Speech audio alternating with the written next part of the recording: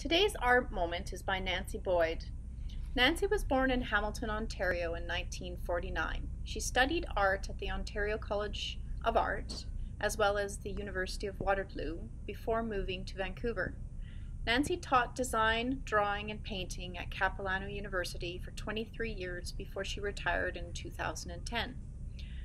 Her work retains the influences of her design and architectural rendering background as evidence in her fascination between the microscopic and the cosmic.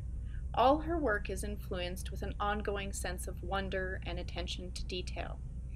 These three works are available at Wallace Galleries and were part of our Women Exclusive exhibition. For any information or questions, please contact us at wallacegalleries.com.